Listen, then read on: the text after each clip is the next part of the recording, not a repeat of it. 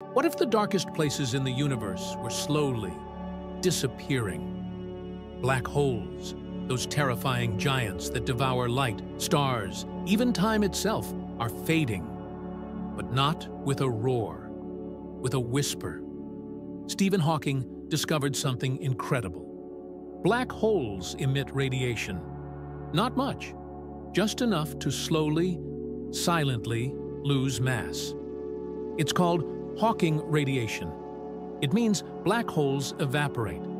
Over billions of years, they vanish, like ghosts exhaling into space.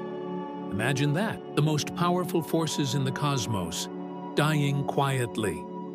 It's not just science, it's a message. Nothing is forever, not even darkness. And if the universe is fading, what does that mean for us? Maybe we're not just watching the end of the stars. Maybe we're watching the story of impermanence unfold in real time. So, are you listening? Watch the full video and discover what black holes are really trying to tell us.